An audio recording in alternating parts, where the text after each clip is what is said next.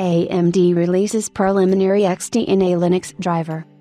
AMD's Ryzen 7040 Phoenix mobile APUs debuted last year with Ryzen I capabilities, via onboard Xilinx IP, thanks to the fitting of an onboard NPU. Team Red's first-generation XDNA engine received immediate support on Windows platforms. Naturally, Linux users expressed frustration about being left out in the cold. Later on in the year, AMD put some feelers out, as reported by Phoronix, and gauged interest in a potential Linux deployment of Ryzen I.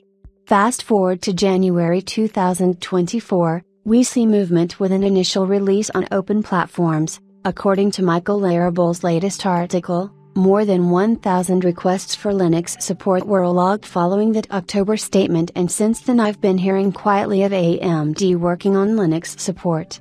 Well, there's now an open source but currently out of tree driver available. AMD's GitHub has been updated with the first public code drop of the XDNA Linux driver.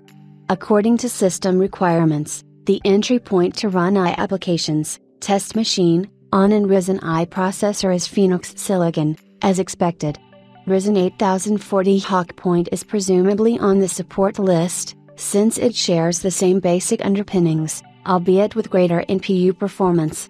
One of AMD's GitHub authors has teased that Strix will also be supported in the future. Second-generation XDNA NPUs are expected to drop later this year.